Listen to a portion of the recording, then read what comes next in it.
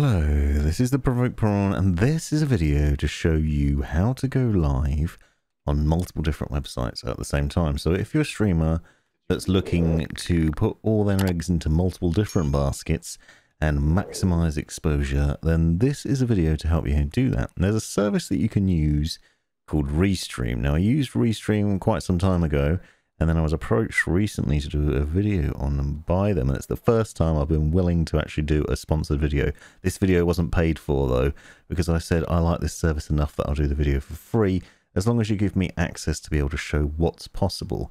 So Restream was kind enough to give me access to the premium tier to be able to stream on Facebook, YouTube and Twitch all at the same time. And I'm going to show you how to do this. It is worth noting though, with the free package, you can stream to YouTube and Twitch at the same time without paying a penny, which is pretty awesome. So check out the link in the description to Restream and then go to the site. I'm going to show you how to do it really easily. So the first thing you do when you set up your account is you log in and then you connect it to your specific service that you're going to be using. I'm going to use YouTube as the main one. So I've got a gameplay channel, the Provoked Prawn Pews, that I'm setting up as my main streaming point, and then I'm going to stream using that, but also connecting it with Facebook, gaming and Twitch as well at the same time. So I have this account here and I'm connecting it to Restream and basically giving it information about what the stream is going to be, giving it a title and a description and the game I'm going to be playing and other things. And you can see now we've got that set up so that we can then stream to that from Restream.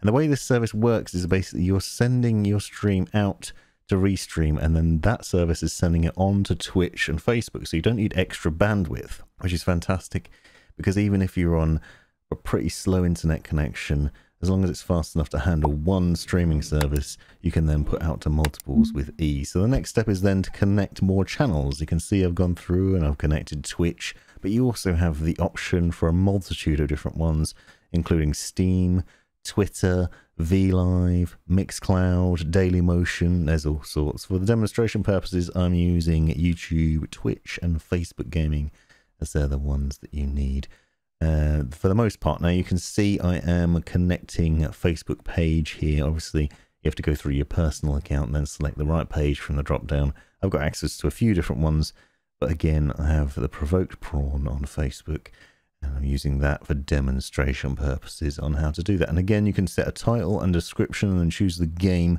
for each of these streaming services. But one of the things that I really like that I'll show you in a second is that you can click a button to update the titles for all three at once. So you can basically ensure that you have the same information going out to each of the services as soon as you click that go live button, which is really nice because it means there's far less fiddling when you're doing this than if you were trying to manually set it up on each of the services, which obviously would be a nightmare. I'm setting it here to have that detail across all three with just filling out a few fields and clicking update all, which is really cool. Now it is worth noting, I should say, that it is actually against Twitch's terms of service to stream in this way to multiple services at once if you're affiliate or partnered. So if you're actually agreed to partner up with Twitch, you're not actually meant to stream into multiple different services at once. They don't like it. There may be other rules around Facebook, I'm not sure. But for someone that's starting out and is new and hasn't got very many followers or very many subscribers, this is a great way to get maximum exposure across multiple services at once, which is pretty neat, I think. Restream also has a number of services built into it. So there's a few different tools. For example, there's a studio where you can set up and stream directly from here without any software on your PC. So you're basically setting it up really nicely in that way. And you can do different things, adding in video and sources and whatever else. That's not something I've dabbled in, and it's not something I'll demonstrate here, but it's pretty cool that it's there. You can also schedule events, so you can set things up and have control of what's happening and when the next live stream is going to be happening. So there's a lot of powerful tools in here. And obviously it's a service that's improved over time and will no doubt get better in the future as well, which is pretty neat. And I really like it. You can also upload videos to it and stream them out. Again, this isn't something I'm going to go into depth on, but I will link to Restream's YouTube channel because they've got a number of different videos on how all these different services work and what you can do with them. So the next stage is a really straightforward process of basically connecting Restream to your streaming tool. In my case, Streamlabs OBS. Now you go into the stream settings on Streamlabs OBS or an OBS, and select Restream as a service, so you'll see it there. And then if you're familiar with this setup, all you need to do is to access the stream key from Restream and paste it into the stream key box on Streamlabs OBS or OBS, then click OK. So you've copied it from the right hand side. You can see it in there on the destinations setup page for your channels.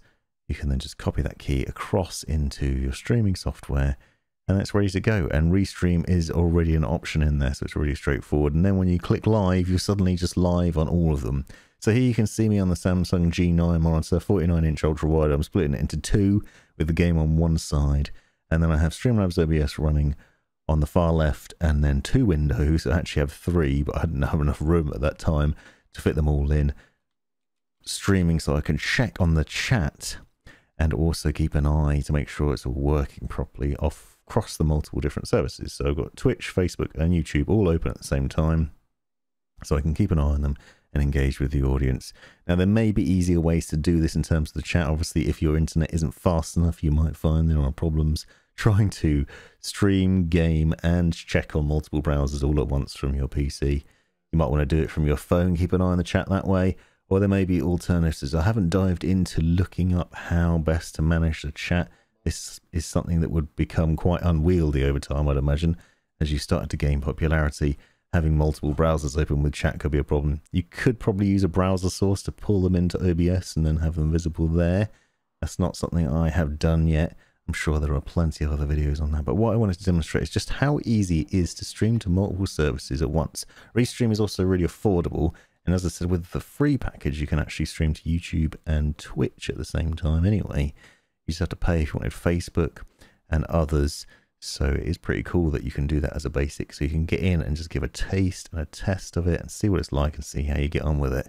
My experience was really great, really easy to set up, really easy to use, and a brilliant little way to get more exposure for your tiny channel and hopefully engage with more people. Obviously, if you're growing a following across all three, then that is a benefit because you're cross-pollinating and growing your brand. This has been the Provoked Prawn. I hope you found this video useful. Let me know in the comments if you've got any questions and if you've checked out Restream or if you'd rather use one of the other services. Thanks for watching.